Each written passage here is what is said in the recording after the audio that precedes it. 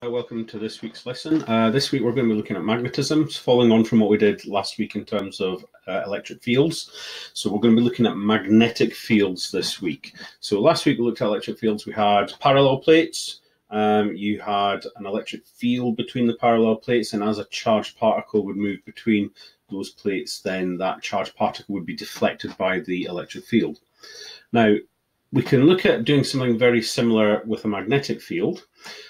So let's just quickly define what we mean by a magnetic field. So last week we defined an electric field as a region of space where a charge experiences a force. Magnetic fields are a little bit less obvious, they're a bit more counterintuitive. So a magnetic field is where a moving charge experiences a force. So it's important to note if the charge isn't moving, then there is no force.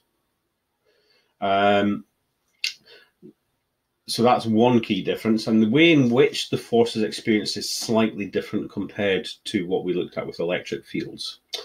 It's important to note that direction is going to be really important. In particular, the slide on the screen just now says that the charge will only experience a force if it enters a field perpendicular to the field lines. So let's have a look at some magnetic field lines to start with. Okay, I don't like presenter view, so let's get rid of that. Okay, so here's some magnetic field lines. So first of all, I'm going to have to define what you're looking at. So it may be easier if I do this to start with. So let's make it a bit bigger. I've gone and robbed Molly's archery kit, and I've stolen one of our archery arrows, which seems really completely random just now. But we have to have a convention for what happens when magnetic field lines are pointing into or out of the paper. And we're going to use this arrow as an example. So this arrow is showing the direction of our magnetic field line. So two ways we can do it. I can show you the tail of the arrow, and you can see that kind of cross shape that the fins on the arrow make, or I can have the arrow coming towards you and you can see the tip of the arrow. Now let's get rid of my ugly mug again. And that's exactly what you have here on the page. So when you've got the crosses, we have the tail of the arrow. So this is the arrow moving away from you. So in the case on the left-hand side, the arrow's heading into the paper. That's our direction for the magnetic field line. On the right-hand side, the arrow's coming out of the paper or out of the screen just now. And that's the tip of the arrow coming towards you. Now, if it's going left, right, up, down, it's a bit more obvious. You can see the shape of the arrow, but this is a convention that we always work with when we look at magnetic fields and other types of fields as well, but it's really relevant for magnetic fields. Okay. Magnetic fields are a little bit weird in that we need to be able to look at how the field deflects a charge. And to do that, we're going to use hand rules, and we're going to have to use two of them. We're going to have one for your left hand, one for your right hand, depending on the charge.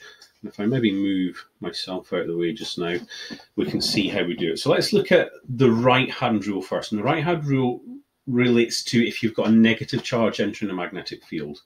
So it's fairly straightforward. You've got to hold your hand so that your three fingers are pointing in opposite directions. Now, at this point, you might think this is an April Fool, but I promise you, you will see each other doing this in the exam hall if there's a question on magnetism, which there really must be. So the problem is the field, the force, and the motion of the charge are all at right angles to each other. So it's a three-dimensional problem now.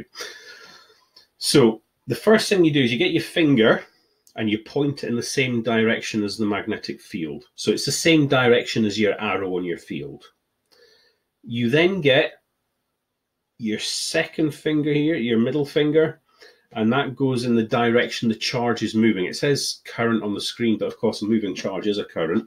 So if you've got an electron entering a magnetic field, what direction is the electron traveling? So if I've got a magnetic field going this way, the electron traveling towards me, and your thumb is your thrust, so it's the direction of the force on the charged particle. So in this case, if the electric field's going in this direction, the magnetic field's going in this direction, the electron's moving towards me, it would experience a force up the way. I promise it's not a joke. It is what we do. These are our physics gang signs. So in particular, use your right-hand charge for electric fields, and you use your left hand for positive charges. So the easiest way to remember this is there's a bit of how do you pronounce it? Mnemonic. And it's lip ring. So lip left is positive, ring right is negative. Now, if we were in class just now and we were having regular teaching, and we will be doing in August, of course, at some point, one of the things we're going to have to do just to get in the habit of this is when you come into the class, we're going to go, how are you feeling today? And you're either going to say, left is positive, I'm feeling pretty good today, Mr. Thornton, or right is negative, I'm not feeling so good, had a late night last night, bad night on the Xbox, lost every game I played, that kind of thing. So as long as you get the right hand, you get your fingers all at right angles, you can see which direction your charge will be deflected in. And that's basically all there is to it. So let's have a quick check at two diagrams. My camera is hiding a little bit of text, but it doesn't really matter too much for this one because it's been stolen from the Advanced Hire course. So let's have a look at the one on the left-hand side first of all. Well, from my perspective, looking at it, the magnetic field is pointing into the screen. So I'm going to take my first finger, I'm going to point it into the screen. Then I'm going to look, wrong hand, it's an electron, isn't it? I've got to use my right hand. So my first finger's pointing into the screen, and here we go, a bit of gymnastics. I now have to rotate so that my electron current, the direction of this, my middle finger is pointing the same direction the electron is going, and I can see that there is a downwards force on the electron. That's okay.